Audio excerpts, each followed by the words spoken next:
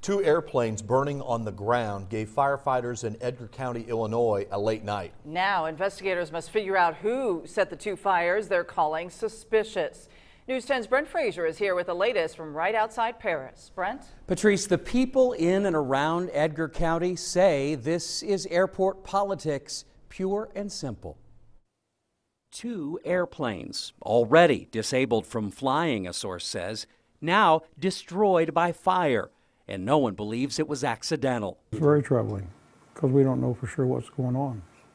We actually don't. Additionally chilling to those at the Edgar County Airport are the cryptic messages spray painted on both planes' bodies. "This is our airport," reads one.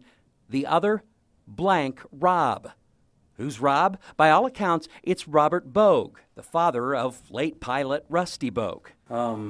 Why would he be a target? I'm not sure. That's what's frustrating. We just don't know. Robert Bogue might know. He tells News 10 via phone that his son, who died in a late August plane crash, was a target of airport politics the last 5 years.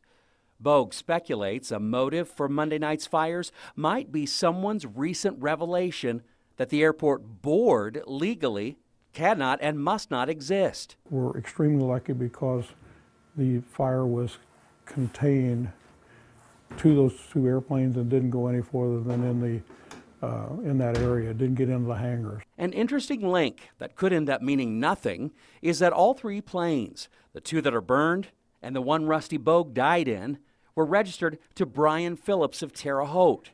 Phillips lists two businesses, Venetia Marine Inc.